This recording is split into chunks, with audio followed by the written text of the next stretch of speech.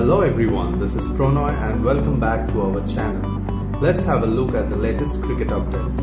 Mohammed Shami has been ruled out of the forthcoming India-Australia T20 International series. It was learned that the veteran pacer has tested positive for COVID and has not reached Mohali, the venue of the first of the 3 T20Is against the Aussies. The match is on September 28th.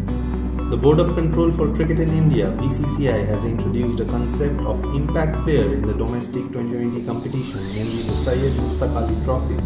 The idea to come into effect from this season is to make the format more attractive, dynamic and interesting, not only for the viewers but also participating teams from a strategic viewpoint. Teams could replace one member of its playing 11 during a T20 match. The BCCI has said it has drawn inspiration from the rules of substitution from other games like football, rugby, basketball among others.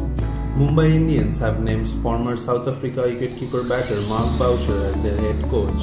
Boucher, who is currently essaying the same role for South Africa, will end his stint with the national side after the upcoming T20 World Cup. Trevor Bayliss has been appointed as Punjab Kings head coach for the next season of the IPL, the franchisee announced on Friday. Virat Kohli's maiden T20I 100 came at the top of the order in the recently concluded Asia Cup and reignited the debate on who should open for India at the upcoming T20 World Cup.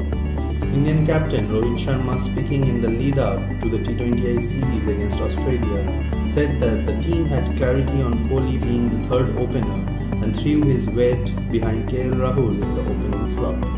If you love this video, then please like, share and comment, and also subscribe to our channel with the bell icon. Thank you.